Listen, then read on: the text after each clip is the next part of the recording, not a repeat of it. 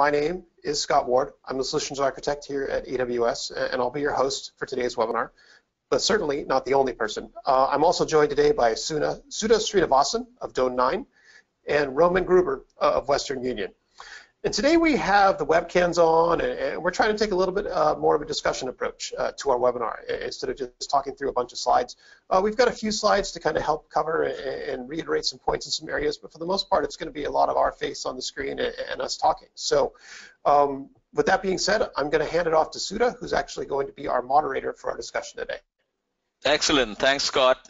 Good morning, good afternoon, good evening, everyone. My name is Sudha Srinivasan. I'm the Vice President of Marketing and Alliances at Dome9.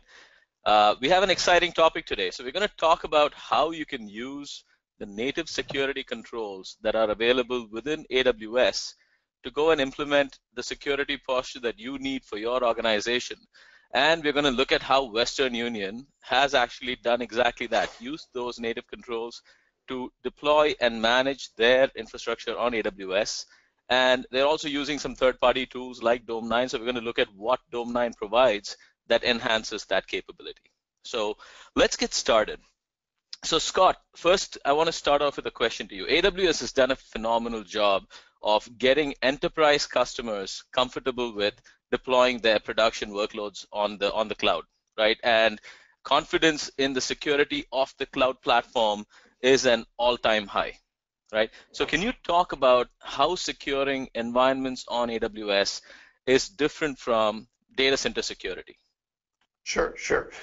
First thing I'd maybe just generally start out with is that, when it comes to security on AWS, your security professionals that are part of your organization still have a lot of things that they can do. Their jobs aren't going away. There's still a lot for them to focus on.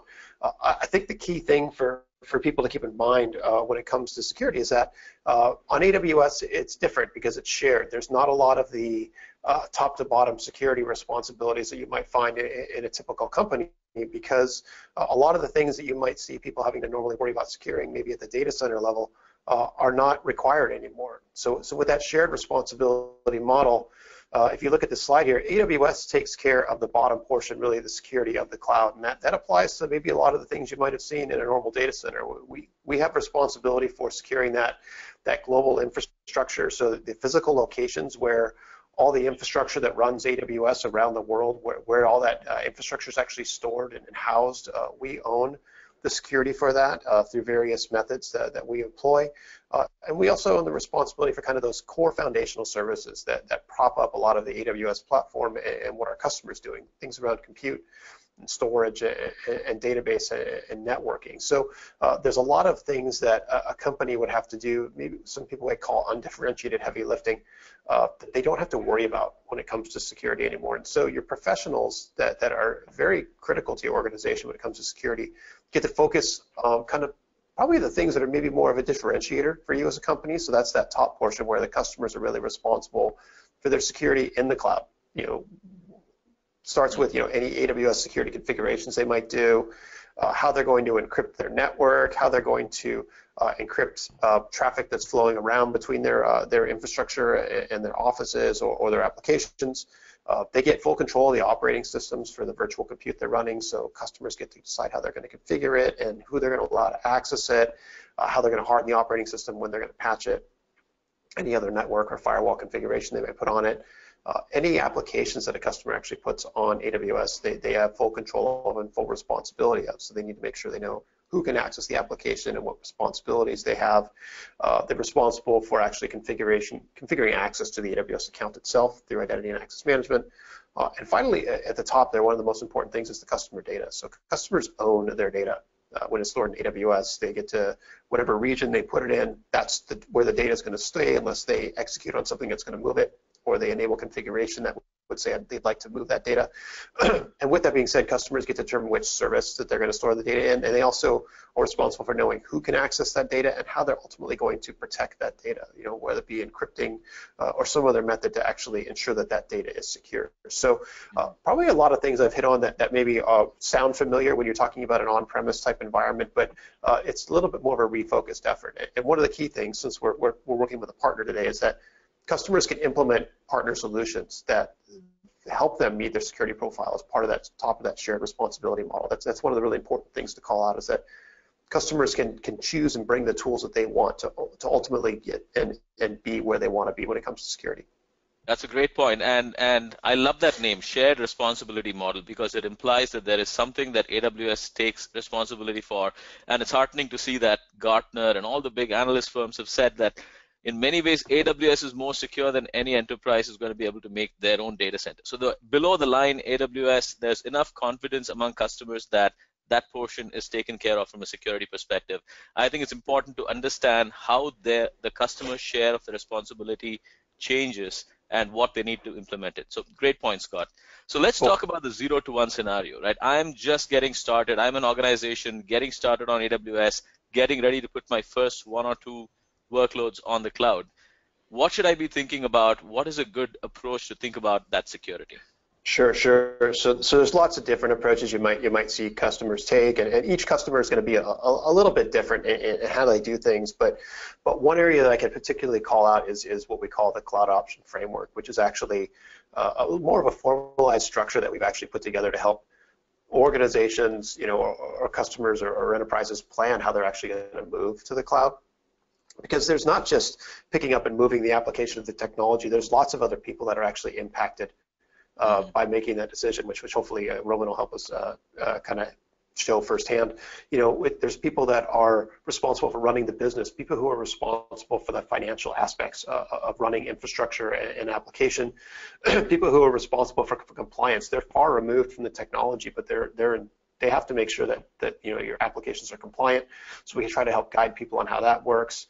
There's people who are just responsible for people. There's people whose job roles are going to change when it comes to moving to the cloud, and we help them understand through this framework how their job roles might change and where they might need to be focusing on retraining people. That's just the business side, and then you've got this whole side where as we talk about a lot of the cloud is that technology. There's a lot of cool things that change when it comes to technology. So helping those teams understand how they can better leverage the AWS platform, how that might change, how they might be able to do things that they've never been able to do before. Of course, how the security model works and areas where they could enhance their security. Some companies actually look at moving to the cloud as an opportunity to change their security approach. And so that, we work with them through that. And then we talk about operations. How do you actually handle your operations on the cloud, and what are some of the different ways you can more efficiently maybe automate or respond to events that are happening with your cloud. So this is a very high level starting approach, and as I said, each customer is a little bit different, but these are some of the things that we try and help guide customers on when they're moving to the cloud. This is a great framework. It covers all the different pillars that people should be thinking about when they go into the cloud. Let's double down on security a little bit, since this is a security focused webinar. So when you're thinking about security, what are some good principles for setting up security in your public cloud environment?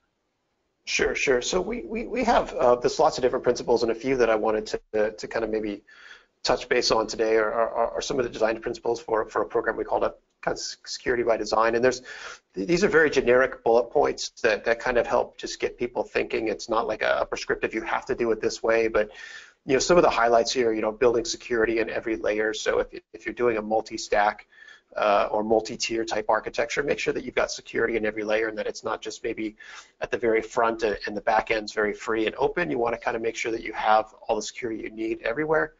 Designing for failures. So, we talk about, if something fails, all the other components should still continue to work, and everything shouldn't be blocked by one failure. And at the same time, when those failures happen, they should be able to heal and bring themselves back up, and those types of things. Plan for breach is important. Understanding, like, if something happens, how are you going to be able to actually react and respond to that, and actually practicing it, I think is even more important. Not just writing it out, but actually knowing how you're going to do it. Leveraging, designing for cost. So there's actually ways that you can actually have architectures that are very highly available and efficient, but you can actually start building cost into your architectures as far as being able to measure cost per customer or cost per transaction at some point, and really kind of looking at that infrastructure as code where you can actually just have scripts or automation that actually create and configure and manage your infrastructure. Those can actually be checked into source control and audited, from a security and just from a code viability perspective, the same way as normal code that's running in your application. So lots of different things that you guys can that customers can kind of put up, and look at and evaluate themselves against as they're trying to figure out what's the right design for me and how am I going to do this in the cloud. Awesome. When I look at this, I see a lot of the core security principles that people apply in their data centers as well, just in terms of things like having an audit trail, having enough logs, having enough evidence and audit so that you know what's going on and you can look back and say this is what happened. And of course, the key thing in the cloud in security, as similar to everything else, is automate, automate, automate, right? There is so much that is happening on in cloud environments, and a lot of it is moving towards automated processes for deployment, automated processes for provisioning. And what you're saying is kind of apply that same concept to security as well. Eliminate the manual processes, make it consistent and repeatable. So yeah. Humans can make mistakes, and if you can automate that, then you can eliminate the risk and the mistakes that can happen. Yeah, and the thing with security is, all it takes is one mistake, right? I mean, it's not about the 99 times you've done it correctly. It's the one time that someone slips up, and then the next thing you know that, you have an exposed server, you have an exposed S3 bucket, people are going to try to attack it. So you have to be consistent and, proper about how you do it. So Roman, let's switch gears. Can you tell a bit about yourself, your organization, and more importantly, your journey to AWS? So how did you and your team decide to go on AWS? What does that look like? Thank you, Sudha. Good morning, good afternoon, everyone. I'm the head of the application security team at Western Union. And for those who don't know Western Union, we are a leader in global payment services with more than 500,000 agent locations worldwide in over 200 countries and territories. We started our cloud journey about 1.5 years ago with the first application we had up and running in AWS was a money transfer application website. Now, after this 1.5 years, we do have about 500 assets in the cloud, and the number is growing as we have more and more projects where infrastructure and applications move to the cloud. From a workload perspective, one of the first tasks for the application security team was basically to understand what it actually means moving an app to the cloud. This was completely new to us, and how do we design security around the app in the cloud? We started with what I would call a very traditional approach, and we searched on the AWS marketplace. For the same products, the same vendors we currently use on-prem, we wanted to have the same firewall vendor, the same web application firewall vendor, IPS, and so on, with the idea, because we are familiar with that technology already on-prem, we're going to use it in AWS, and we're good to go. Quickly, we realized that in order to get most out of the cloud, we had to rethink our approach and be open for new technologies specific to the cloud, like security groups, key management in the cloud, CloudWatch, CloudTrail, and more. And in order to be able to, we needed that in order to be able to address these new concepts of infrastructure as code and serverless architecture. At the end of the day, what worked for us was a combination of both. AWS native tools like security groups, CloudWatch, CloudTrail, and third-party tools that we already use on-prem to build strong security controls in the cloud. Awesome. And Roman, I think you brought up a very important point that I've seen a lot of organizations do, which is, when you're coming from the data center, there is a tendency to want to take the tools that you used in the data center and bring it to the cloud with you. And that approach actually is pretty good because you can get started quickly. You're already comfortable. You're familiar with what you have. But as you said, the cloud offers a new environment and the need to think about security differently, right? So you have to come up with new tools, new frameworks that use a lot of the native capabilities that are provided by the cloud, like CloudTrail, CloudWatch, flow logs, right? And so you basically went through that journey of thinking about security, taking whatever tools you could bring, and we'll get into this in more detail, but whatever tools you could bring, and then thinking about the cloud security in a fresh way as well, using what AWS provides. So great start. So what is your reasoning behind AWS? Why did you decide to go on AWS, and why the public cloud? What was it about the public cloud versus something in your data center that attracted you? Well, the benefits we saw with AWS are basically, on one hand side, it's scalability and cost, right? Because you trade fixed expenses for variable expenses. We also had speed and ease of deployment because resources are only a click away as infrastructure is code. And obviously productivity and flexibility because you have on-demand resources at the speed of business. And the most important for us from an application security point of view, security and reliability. As Scott mentioned at the beginning, in particular the shared responsibility model, where we basically share responsibility of security between us and AWS. Got it. Got it.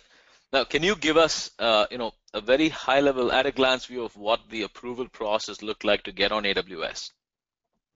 Sure. I mean, once Western Union decided to move to the cloud, basically from an application security point of view, we started developing a framework that defined the playground and the security controls for our developers for cloud projects. By framework, I mean a framework included a list of, for example, a list of approved AMIs, which included our security controls. They're free to use.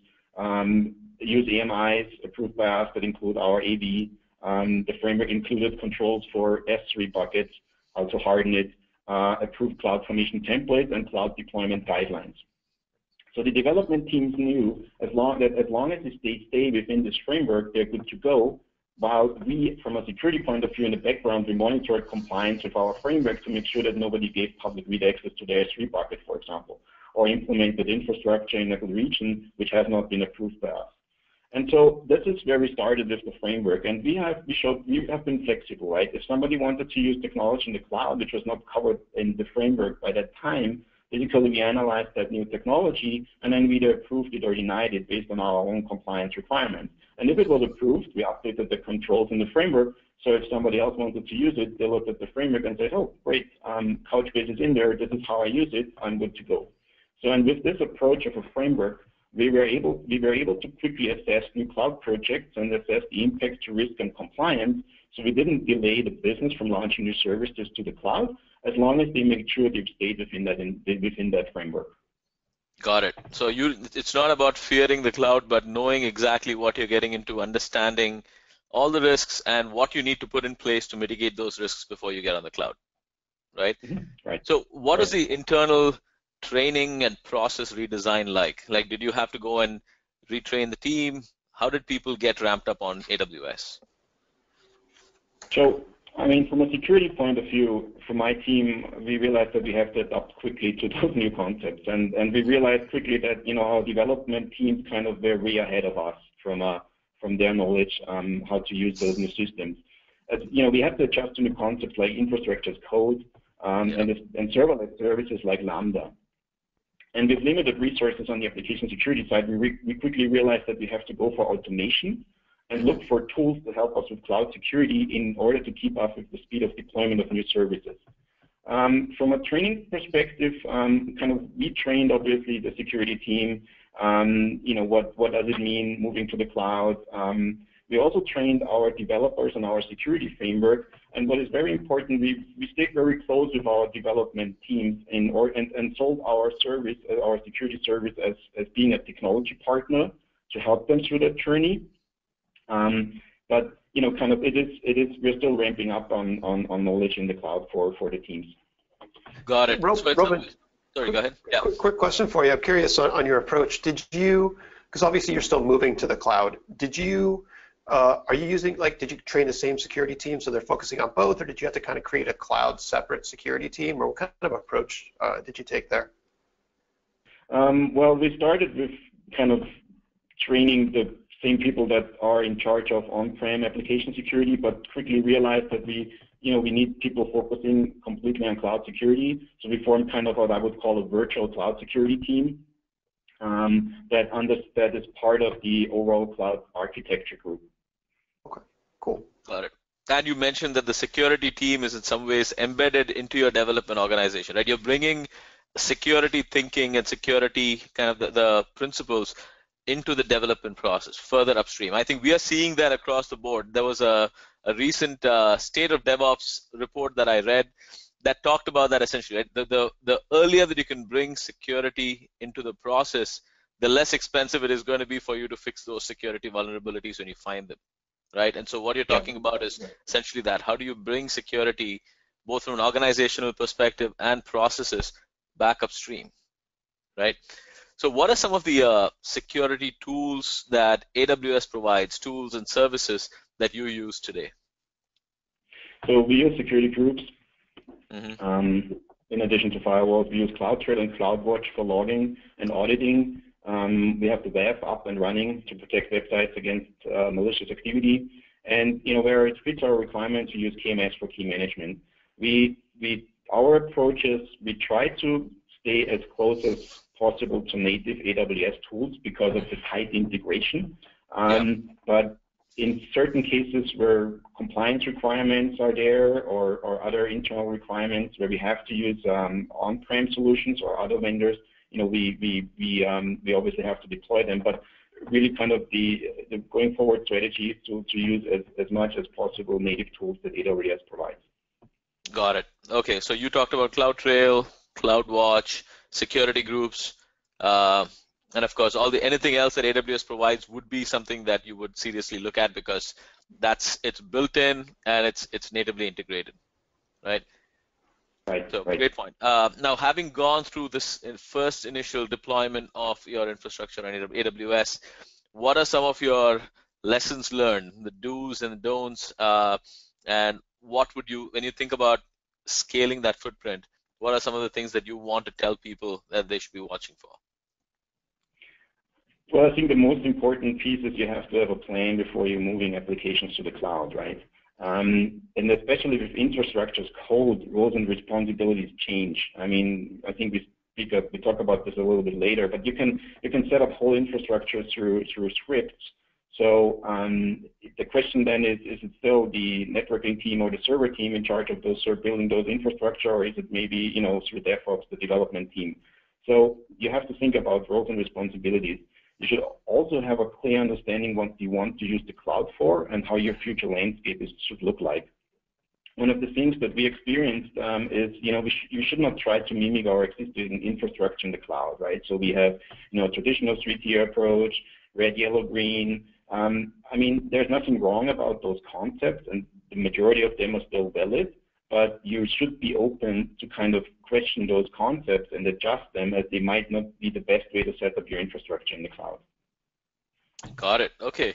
So basically get on the cloud, rethink how even the processes, right? Adopt what you can and change what you need to, basically.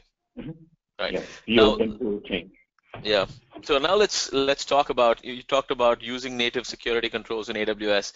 Why did you look at a tool like Dome9, right? What did Dome9 provide? And just for the audience, Dome9 is a security and compliance automation solution for the public cloud. So we allow you to manage your infrastructure security on the cloud, get complete visibility into your environment, and understand how you've configured security. So Roman, why did you look for a solution like Dome9 in the first place? Sure. So we quickly realized that we needed a tool for better visibility and control of our cloud infrastructure from a security and especially from a compliance point of view. I mentioned this several times. Infrastructure is not code, and you can stand up whole environments in seconds using the AWS command line interface or scripts, right? And mistakes can happen, right? People stand up infrastructure, publish it to the internet, open on port 22 or 80, whatsoever. So we needed something that helps us to give us that visibility.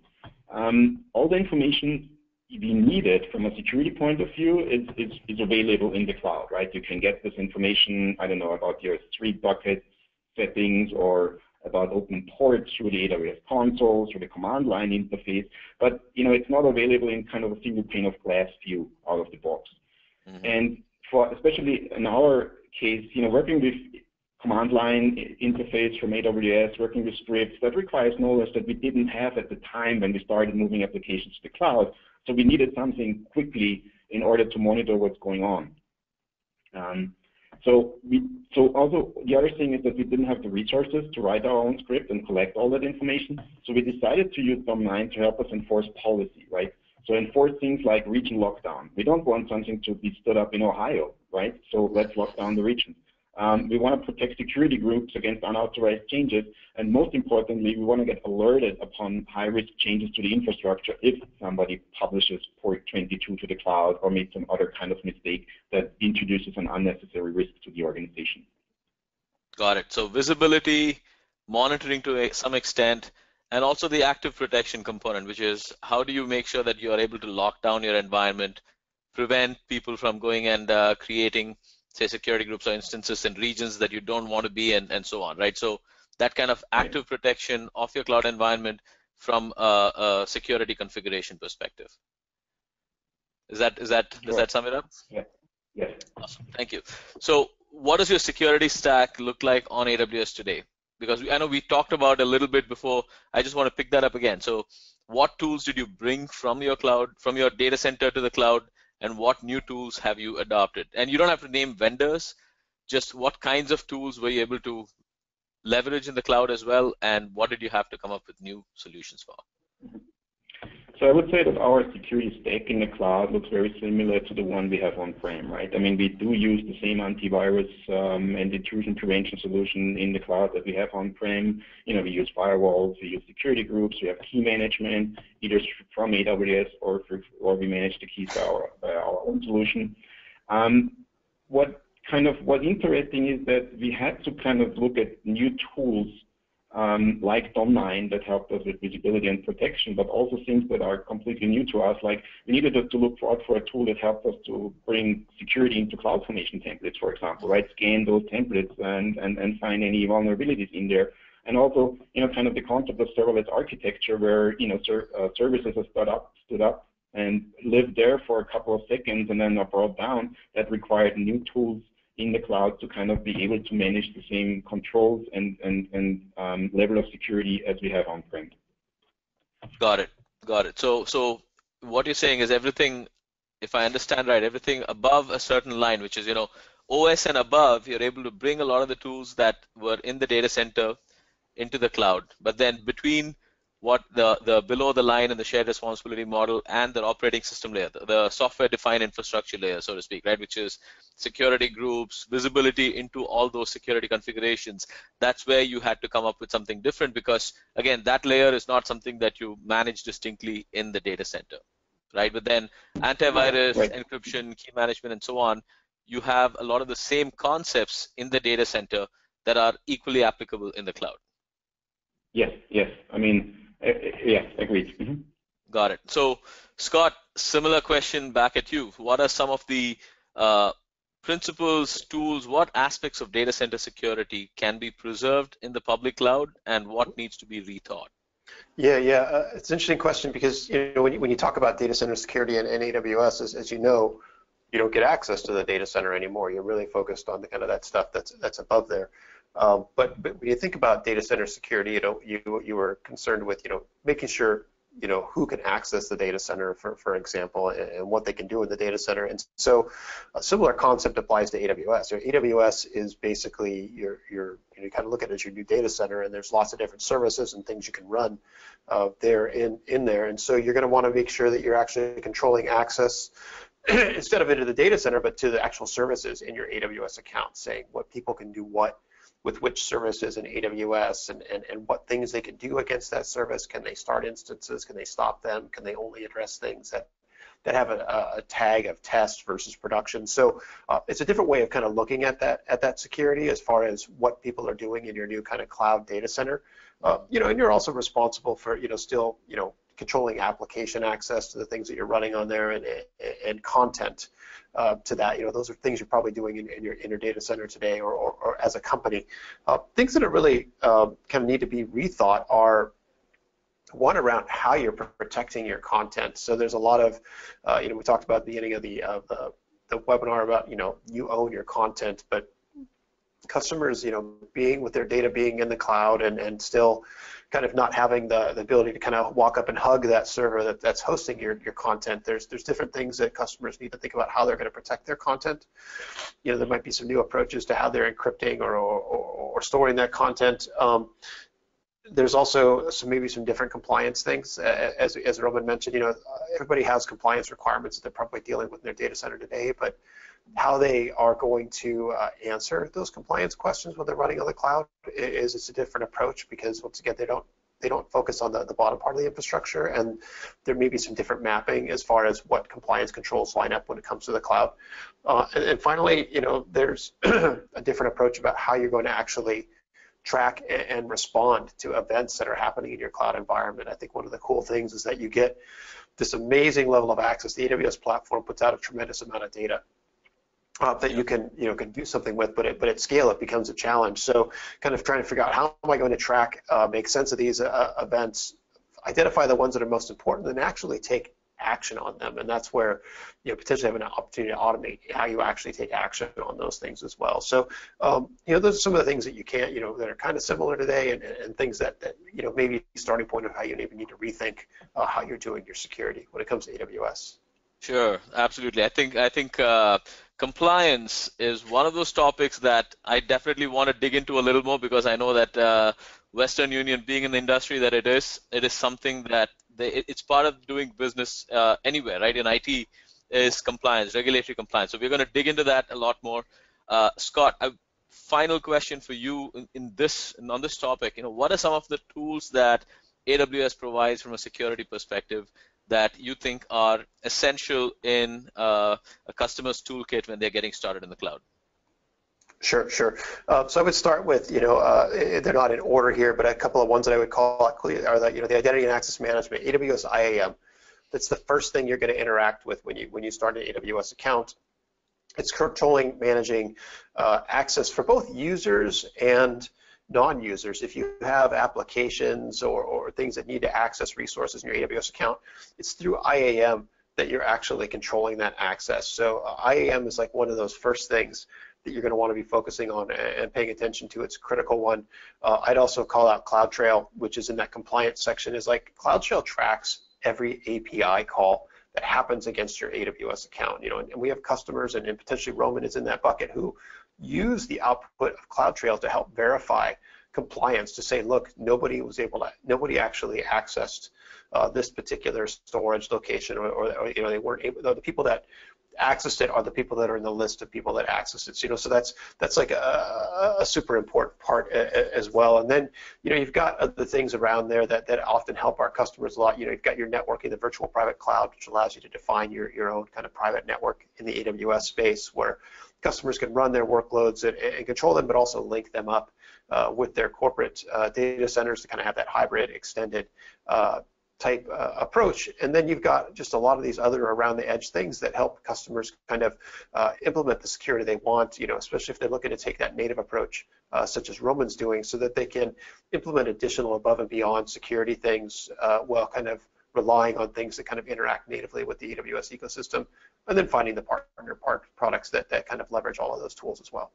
Wonderful. Wow, this is really what sets AWS apart from a security perspective. It's just the richness of the tools and the kind of the maturity of the platform when it comes to thinking about security. It's amazing, right? And we're already getting a lot of really good questions in. I want to save the questions till we've had the discussion, so that we give people a chance to ask all their questions. But the question window is available for everyone who's listening in. So if you have any additional questions, please ask them. Roman, compliance. I know that Western Union has to think about compliance, both compliance and kind of internal governance. So what are some of the requirements for you and your team when you think about compliance and regulatory compliance? And what are some of the tools that you use to manage compliance in the cloud? So obviously, PCI, SOC, those are big topics for us. Of course, there are other regulations. I mean, doing business in more than 200 countries or territories, there are certain countries with specific requirements for data storage, encryption, tokenization, whatsoever. So, which we have to be compliant with, right? Which is a challenge. And kind of we use Dome9, for example, to assess our environment against PCI. And from an internal IT governance requirements point of view, what we did, since this is an AWS is more or less a new topic for us, and we didn't really want to reinvent the wheel when it comes to internal IT governance for the AWS. So we looked there, and there is this CIS benchmark for AWS available, and we basically built our IT governance rules around the CIS benchmark. And that's another thing we do with Dome9 is we monitor our compliance against those CIS benchmarks. So kind of adopted it a little bit to meet our internal requirements, but we're using Dome9 to basically make sure that we are compliant with those benchmarks. Got it. Awesome. So compliance, of course, you said you use the compliance engine. We're going to look at a demo of that. I want to kind of show the product a little bit so that people understand what we provide from a compliance perspective.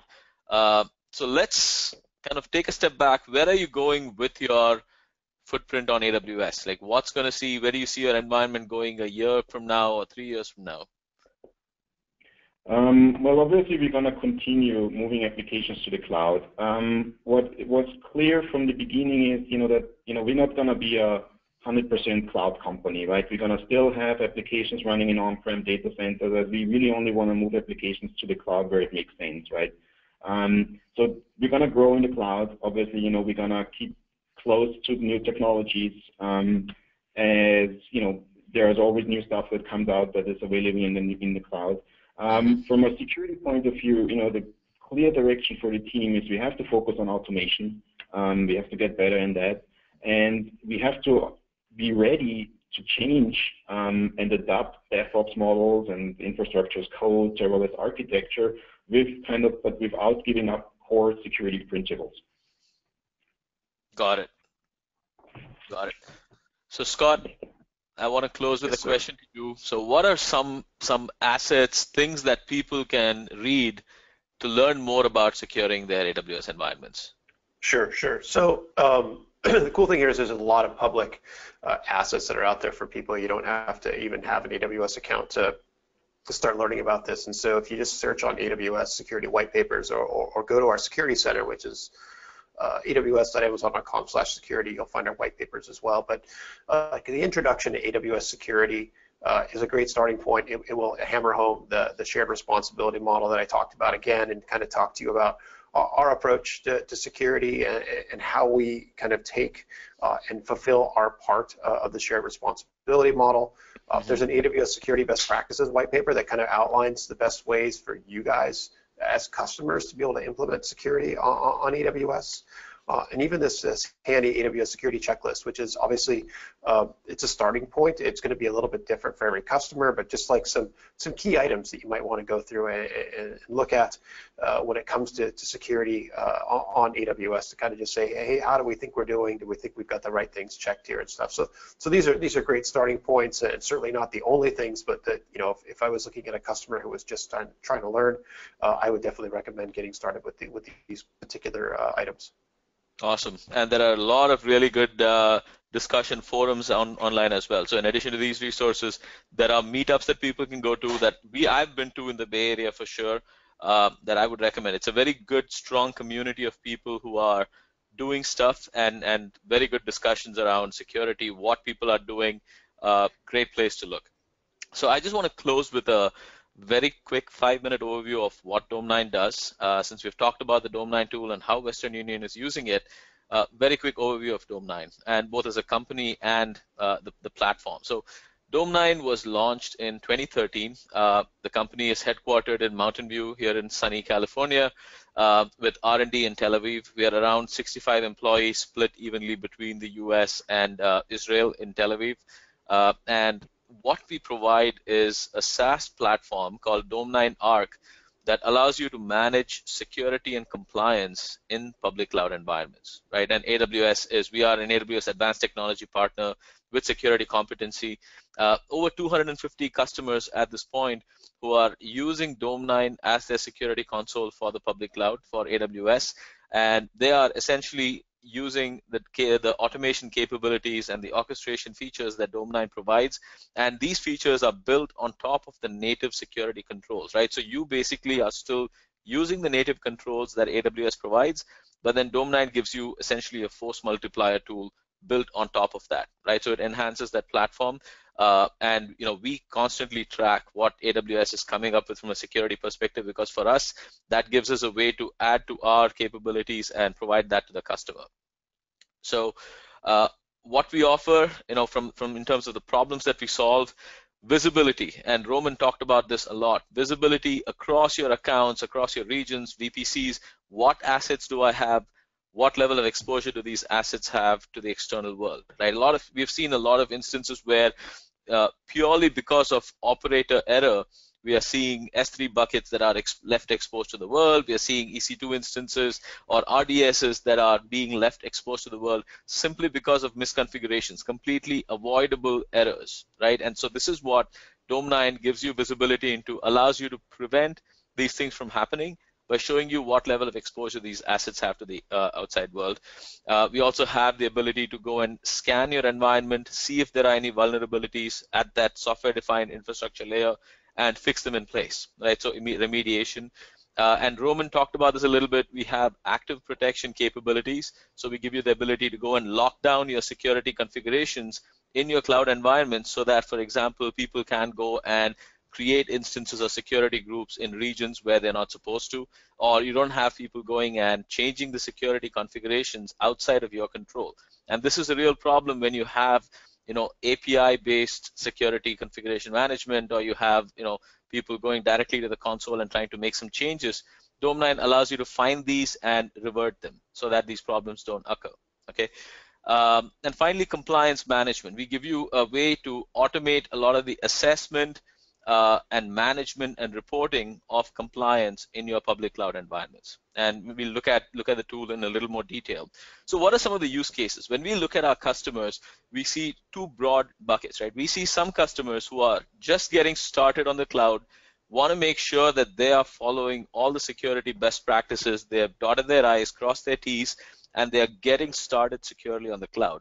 And this is an area where Dome9 gives you exactly the tools you need to make sure that you're following those security best practices and you can get onto the cloud with confidence.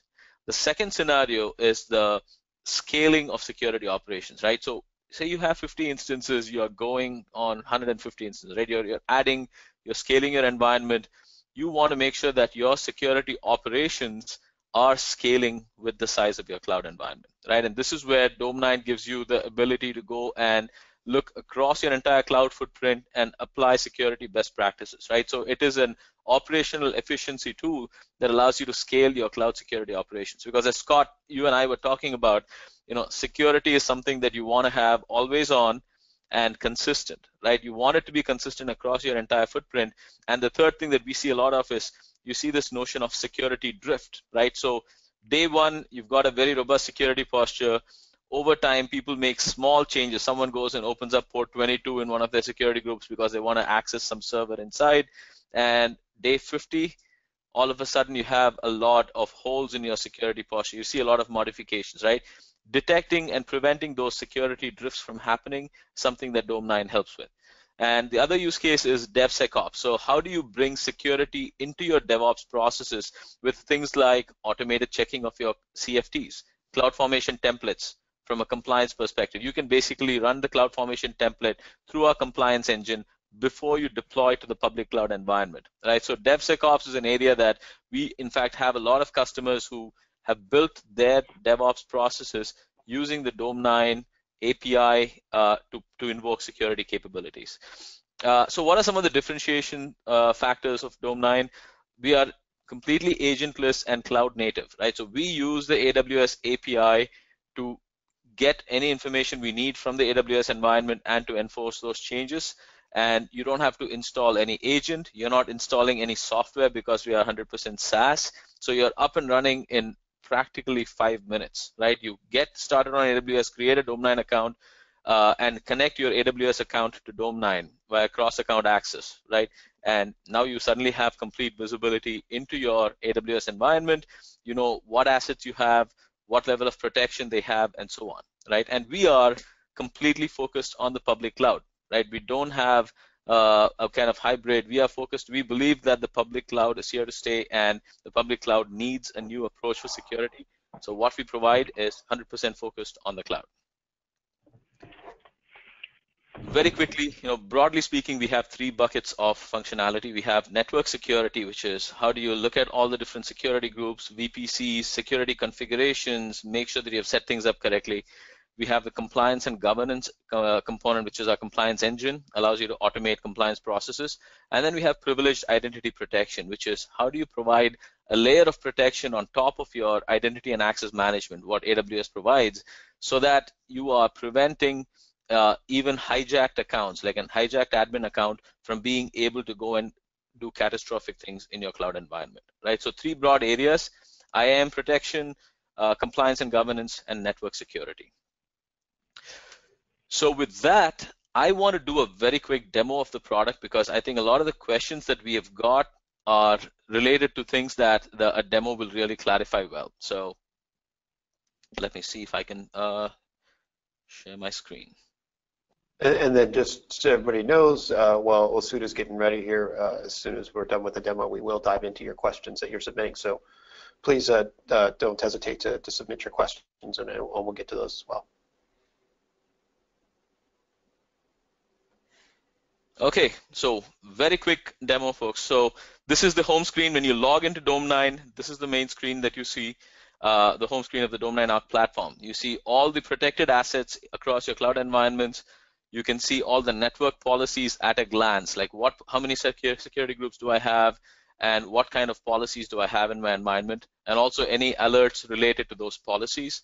And then the compliance engine allows you to see at a glance what kind of compliance runs I have done recently and how much of the success is there in each of the environments. So this is PCI DSS in my AWS prod environment, and I see that I've succeeded only 27% of the tests, which is not a good thing, right? So at a glance, you get to see all the different compliance runs that matter to you.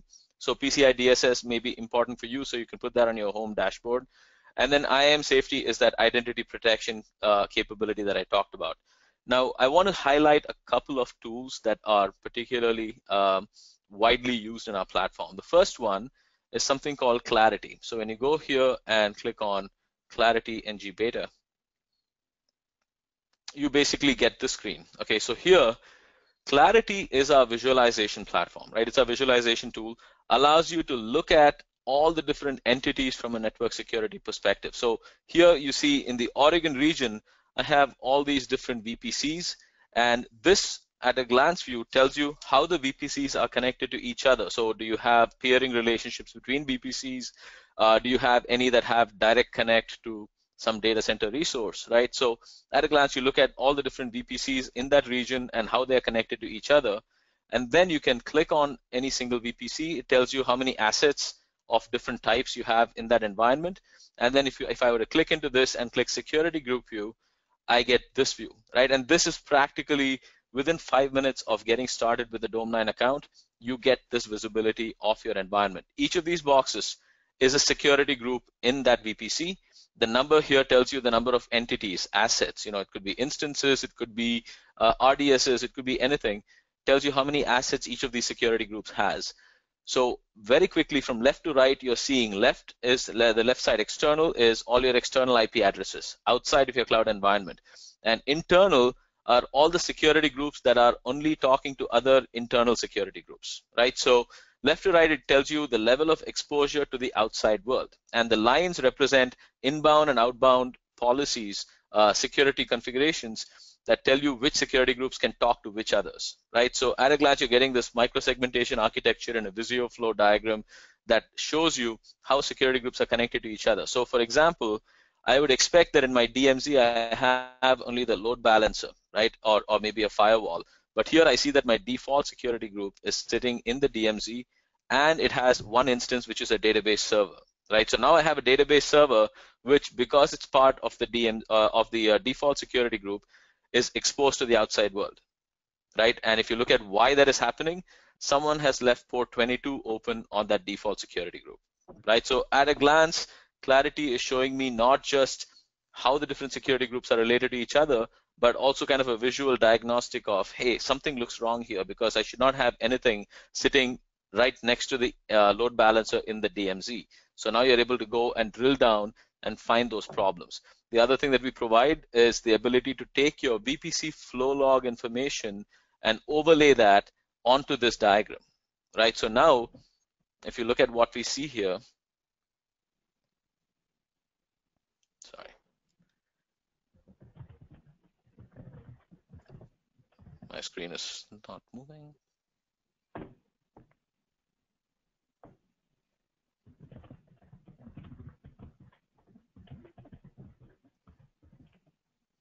Give me a second, guys. All right, in the interest of time, I'm going to skip to there we go. It's moving. Let's come back to this. So here you look at each of the security groups. It's showing you an indicator, which is how much drop traffic there is to that VPC, right? And I can basically look at all my VPC flow logs in the context of these security groups, right? So what traffic do I have going in and out of different security groups in my VPC, right? So this is a very natural, intuitive way to consume VPC flow log information, showing you what kind of drop traffic there is between security groups. Now, very quickly, the other tool that I want to highlight is the Compliance Engine. Compliance Engine is that automation framework that allows you to run standards like the CIS Foundations benchmark that Roman talked about, or the PCI DSS standard. So I can take the CIS benchmarks. I have all the rules encoded here. Now I can run an assessment against an environment of my choosing. So I'll choose my AWS production environment, and I will choose, say, the Oregon region that we just looked at, and run. And practically within a minute, you're going to see the compliance results here, right? So it's basically taken that rule set, pulled whatever information is required from that environment, and run that rule set against that environment, and it's giving you the results, right? So now I have 51% pass, 48% fail. I can scroll down to look at what has failed and why, right? So I can expand on this. It tells me which part of the CIS benchmark this is and why it's failing.